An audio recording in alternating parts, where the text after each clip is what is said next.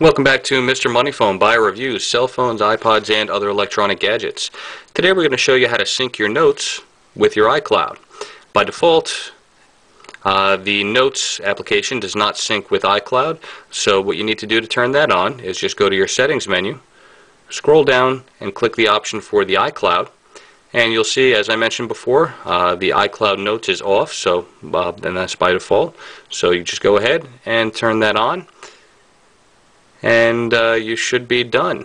Okay, it will, I think, the first time go ahead and load any old notes either from any other of your devices or your iPhone, and it'll sync that up. It may take a minute, but that's pretty much it, and when you're done it'll go ahead and it'll sync your notes to your iCloud. Well, we hope you found this video helpful. If you did, feel free to give us a thumbs up or leave a comment down below, or feel free to subscribe to our YouTube channel.